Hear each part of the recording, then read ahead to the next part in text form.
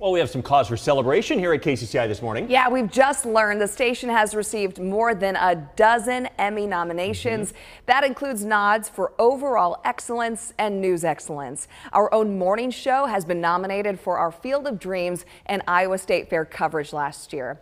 Both the 5 and 6 o'clock newscasts also made the list, and our Eric Hansen has once again been nominated for his writing. Wow, winners will be announced in October. We're very proud to also be emceeing it this year. Nicole Tam, Jason Sudeiko, and Scott Carpenter and I will be emceeing the Emmys. Plus, it's going to be great. Retired chief photographer Donna Smith is going to get a Silver Circle Award for her longevity. Great work there.